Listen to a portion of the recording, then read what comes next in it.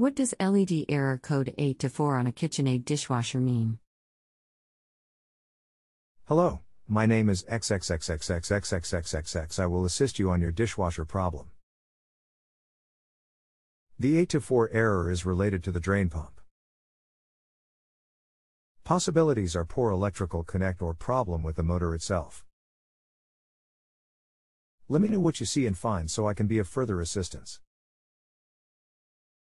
Thanks, but how can I access the drain pump motor to test it out?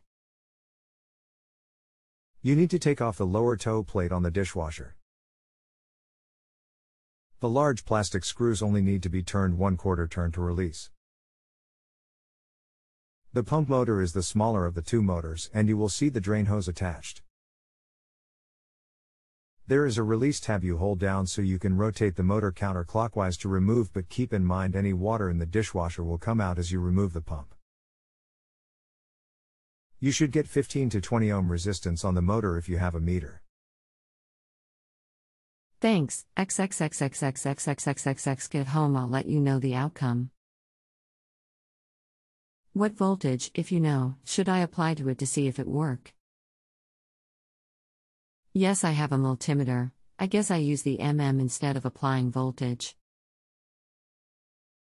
You may need to try both options, but it is a 120 vac motor.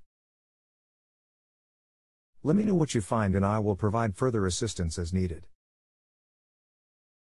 If you have a home improvement or appliance question and want to chat with an expert now, visit justanswer.com/YTHI.